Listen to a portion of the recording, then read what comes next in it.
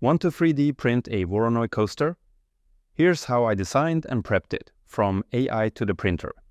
First, I asked ChatGPT to generate a Voronoi pattern in black and white. Black and white is key. It gives clean edges for tracing. Next, I opened Inkscape.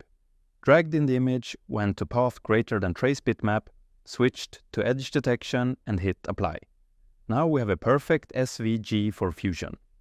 In Fusion, I imported the SVG, placed it on a horizontal plane, scaled it up to 100 mm, extruded it 3 mm and added a subtle chamfer for a clean finish. After exporting to STL, I loaded the file in PrusaSlicer, used default settings, clicked Slice Now and saved the G-code. The result? A sleek 3D print ready for your coffee cup. Want to try it?